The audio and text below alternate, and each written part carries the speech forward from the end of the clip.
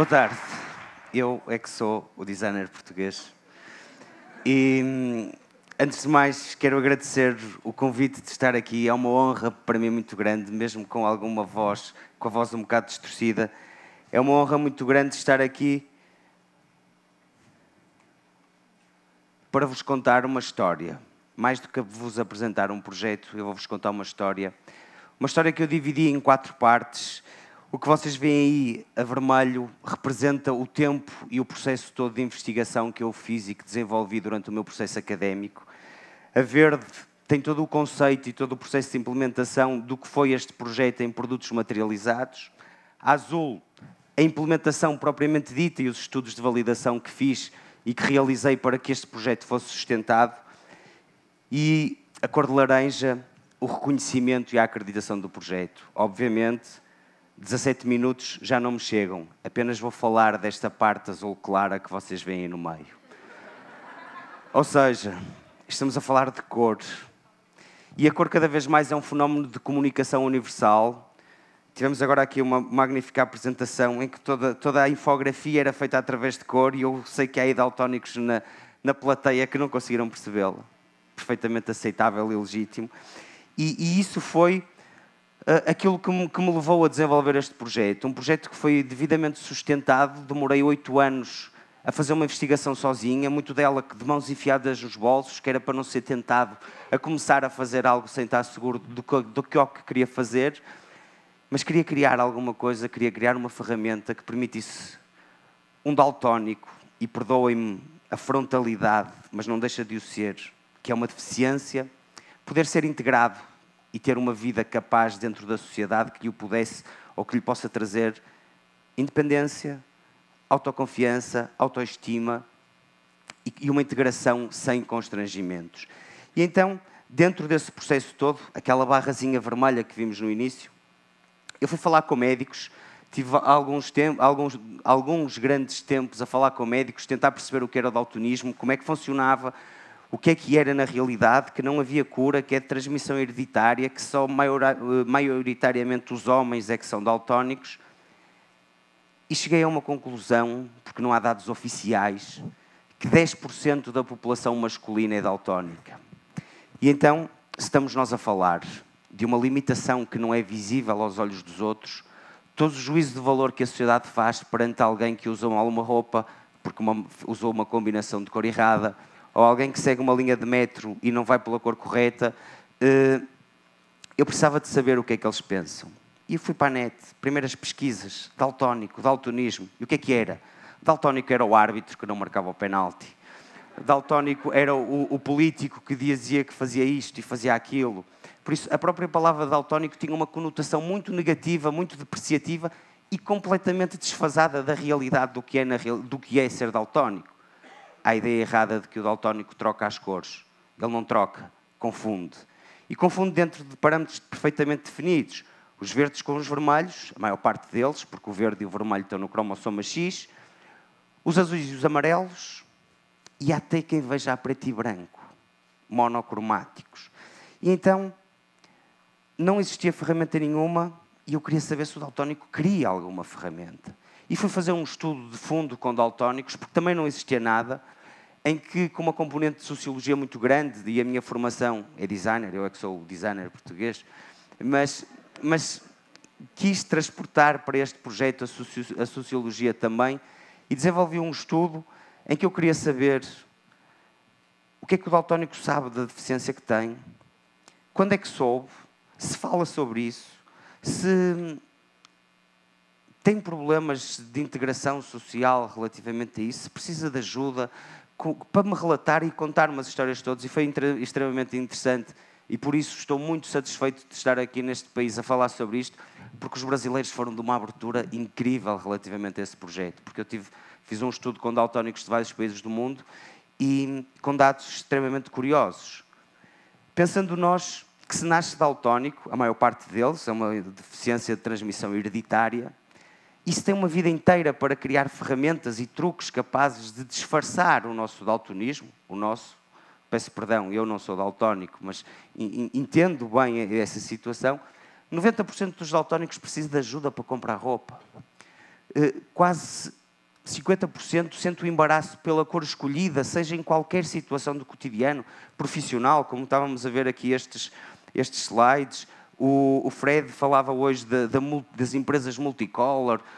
A cor está sempre presente. E 41% dos daltónicos sente dificuldade de integração social. Ou seja, o juízo de valor que a sociedade faz perante uma pessoa que tem uma deficiência, e eu prefiro chamar-lhe limitação, mas que tem uma deficiência que não é visível aos olhos dos outros, transporta sempre esse juízo de valor errado. E tão simples quanto se nós virmos um indivíduo, estamos a falar de homens, com umas calças roxas, uma camisa amarela, uma gravata cor-de-rosa, com umas bolinhas verde-alface, uns óculos de sol e uma bengala, naturalmente dizemos, pá, coitado, é cego. Mas se ele não tiver a bengala, ele é uma pessoa de mau gosto.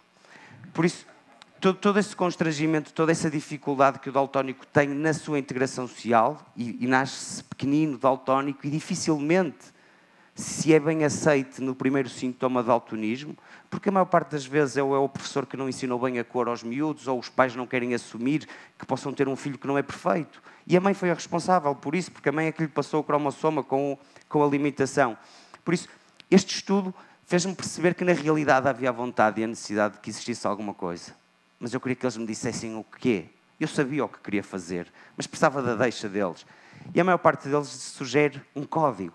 Não sei qual, nem como, mas um código era isso. E era isso que eu precisava. E então, fui, se isto mudar, estudar a universalidade dos códigos. Como é que uma linguagem se pode tornar universal? Através do conceito da semiótica, de análises que realizei com os sinais de trânsito, com o Código Internacional das Bandeiras, sinais de terra, etc, etc, etc. E com este estudo, dá perfeitamente para perceber que a forma e a cor são os elementos essenciais para que uma comunicação possa ser tornada universal, independentemente de cor, de cultura, de religião, de língua, de localização geográfica, etc. O sinal que vocês veem do vosso lado esquerdo em baixo, num devido contexto, nos levaria a parar. Ele não diz stop, não é vermelho, mas a forma é suficiente. E então eu sabia que a forma poderia ser a função de representar a cor. E precisava de um pressuposto. Um pressuposto que eu também queria que fosse fácil. E fácil porquê? Porque todas as pessoas que têm uma deficiência têm o constrangimento e a frustração, infelizmente, de carregarem algo pesado que os ajude a integrar na sociedade. Eu não queria isso. Porque nós não conseguimos ver quem é daltónico. Não há um rótulo na testa, não se vê nada que nos possa sugerir que essa pessoa tenha uma limitação. Por isso eu queria que eles continuassem a viver nesse anonimato, porque não trazia nada de bom. E então o que é que eu fui buscar? Todos nós na escola tivemos uma caixinha de guaches, que tinha as 3 cores primárias, mais o branco e o preto. E mesmo não vendo as cores, nós aprendemos a misturá-las. Que se eu misturasse o amarelo com o vermelho, eu tinha o laranja. Por isso, com esse conceito da adição de cores, eu a cada uma das cores primárias atribuo um elemento gráfico. E aqui também tive um desafio grande, talvez aquele que me senti mais à vontade como designer, que foi criar uma linguagem visual, gráfica, mas que não fosse para designer ver, fosse para toda a gente entender. Isto é um projeto de uma transversalidade brutal e não é para ficar bem, mas é para ser funcional. Aqui, assumidamente, privilegiei a função em detrimento da estética. E a função o que é que tinha? Eles tinham que se interligar da mesma maneira que nós misturávamos as cores. O conceito da rosa das cores, que todos nós aprendemos, da mesma maneira que juntamos o amarelo com o azul, temos o verde, temos o símbolo verde, se juntarmos o símbolo do amarelo com o símbolo do azul. E então, apenas com esses 3 elementos gráficos, o daltónico consegue identificar todas as cores. E estava criada uma linguagem fácil, facilmente integrava no vocabulário visual de cada um, facilmente memorizável, porque ia aproveitar o conhecimento adquirido que todos nós, aqui no Brasil, em Portugal, na China, aprendemos na escola o conceito de adição de cores, e quase que se tornava um jogo mental, porque o daltónico ou confunde umas cores ou confunde outras. Por isso ele não precisa de decorar a cartilha inteira só para resolver um problema. Basta saber mudar o pneu se o problema for um furo, não é preciso saber de mecânica. E então, na mesma caixinha de guaches, nós tínhamos o branco e o preto. E o branco e o preto aqui surge precisamente para nos fazer a orientação das tonalidades claras e escuras. O daltónico não troca as cores, ele precisa de ser orientado. Por isso, o branco e o preto surgem para fazer essa orientação. E então o projeto, como projeto gráfico, estava definido, estava fechado, com tons especiais, os cinzentos, os dourados, os pratas. O alfabeto estava criado. E aqui rapidamente eu percebi, primeiro, que não existia nada no mundo e que a ferramenta era bem recebida pelos daltónicos e que isto tinha uma aplicação completamente transversal também. E houve 3 áreas que eu elegi, não por serem mais do que as outras, mas pelo serviço que elas prestam à comunidade e à sociedade e que eu considero terem alguma responsabilidade acrescida nisso. E falo-vos, por exemplo, da educação. É na escola que surgem os primeiros vergonhas, os primeiros constrangimentos. Eu, o estudo que fiz, tinha um relato, curiosamente, de um brasileiro, por acaso não sei se estará aqui, este estudo já foi realizado há 5 anos, em que ele me dizia, na escola, o meu grande problema é quando tenho que pintar uma árvore. Porque eu sei que uma árvore é verde, mas eu olho para os lápis e não sei qual é o verde. Temos aqui o exemplo de como um daltónico dicromático, que é a grande confusão dos verdes com os vermelhos, vê. E ele então não levava os lápis e pedia ao colega, empresta-me aí o lápis verde para eu pintar a árvore. Já existe uma marca portuguesa, vocês penso que receberam aí nos vossos sacos, que tem todos os seus lápis referenciados com este sistema. Já está adotado, já integrou o sistema de ensino em Portugal, porque na realidade esta ferramenta acaba por ser um bocado mais do que para os daltónicos, porque é um ponto intermédio na aprendizagem da cor.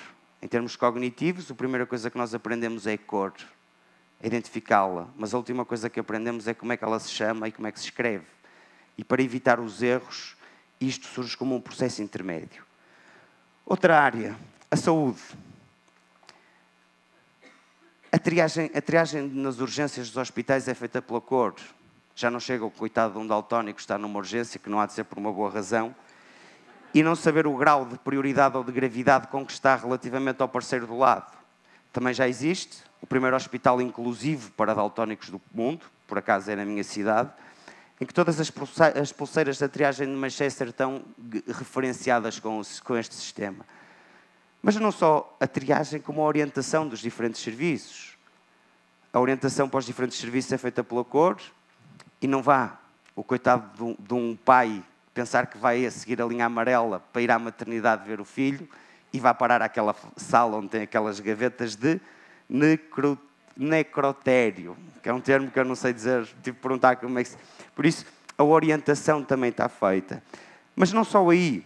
Em Portugal, aqui há uns anos, houve um problema muito grave, que é ao nível do bloco operatório, numa emergência de uma operação, as trocas de umas seringas fizeram com que umas pessoas ficassem cegas. E foi um problema grande e muito falado, com responsabilidades criminais também associadas a isso. E já estão referenciados todos os fármacos hospitalares e validados por congressos de anestesiologia, em que a cor era a referência de identificação desses fármacos e eles já têm esta simbologia para ser mais um fator de reforçar a segurança e a margem do não erro, ou seja, mais fiável todo o processo. Outra área, e eu estou a andar um bocado rápido por causa do tempo, temos os transportes. Mesmo tendo nome, mais de 50% dos utilizadores de transportes públicos usam a cor como fator de identificação das linhas. Já está implementado, vai ser inaugurado agora este mês de setembro, o sistema de transportes de metro do Porto com este sistema. E não podemos esquecer uma coisa, estamos a falar de homens. E o homem é aquele ser que não gosta muito de parar para perguntar. Por isso, quanto mais lhe pudermos dar informação relativamente à identificação e à orientação da cor, tanto melhor. Mas, mais do que estas áreas, vou-vos mostrar outras em que ele já está implementado. O caso do vestuário, na referenciação não só na etiqueta do preço, mas na etiqueta da peça, que permite ter 2 camisolas iguais de cores diferentes, não depender de terceiros. Tintas de construção, o catálogo está a referenciar o código está a referenciar um catálogo de tintas que tem 16 mil cores, porque o daltónico precisa de ser orientado. E ele nunca vai distinguir o vermelho Ferrari do verde Benetton. Ou antes, nunca vai ver qual é o verde Ferrari, o vermelho Ferrari e o verde Benetton. Mas vai saber que aquilo é verde e não é vermelho. Cerâmicas, sinalética, parques de estacionamento. A cor é um fator determinante, já está referenciado no centro de Champalimau, que é um centro muito importante em Portugal, em que o parque é referenciado através desse sistema. Vamos ter aqui no Brasil os Jogos Olímpicos e a Copa do Mundo. A cor vai ser definitivamente um fator de comunicação universal. Gente de todo o mundo, atletas de todo o mundo, integrador, e a cor é um processo integrador. Temos ali a simulação, e isto só peguei nos logos, está aí o Fred, que foi o autor do Rio, pelo menos que eu sei, de como um daltónico vê, e por isso agora transportem isso tudo a todas as outras situações em que a cor é fator determinante de orientação à escolha. Alimentação. Um daltónico nunca há de ter o prazer de comer uma maçã vermelha. Mas ele gostava de saber que a maçã que está a comer é vermelha. Os Correios, vai ser lançada agora uma coleção de selos em Portugal, todo ele com o código, de maneira a potenciar a internacionalização do código, mas também referenciação ao nível de ecopontos, recolha seletiva de resíduos para pessoas com necessidades especiais. Jogos. A primeira coisa que me pediram para desenhar neste projeto foi um Uno para daltónicos.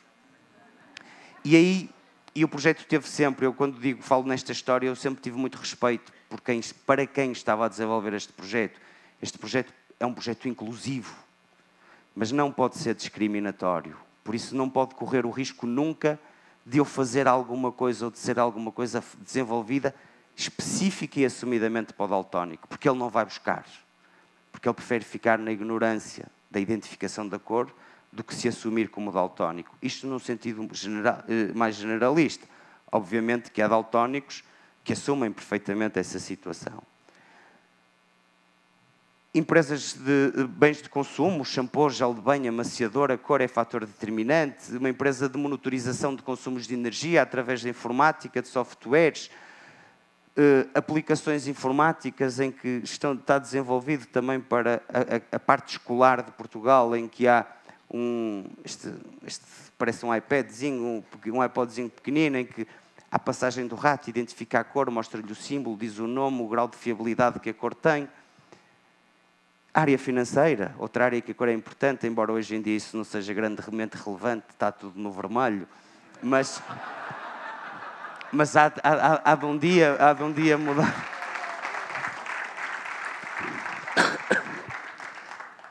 Mas, e muito mais outras coisas eu vos poderia contar, apenas e com pouco tempo, e vou pedir, se calhar, à organização um minutinho mais, que eu penso que isto é importante.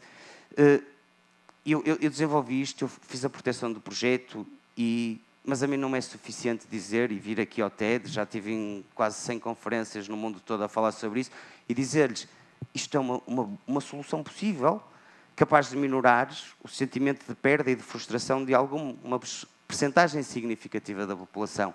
E então o que eu fiz foi, elenquei uma série de congressos internacionais da área da ciência, da área do conhecimento e do saber, que eu precisava que me validassem o projeto.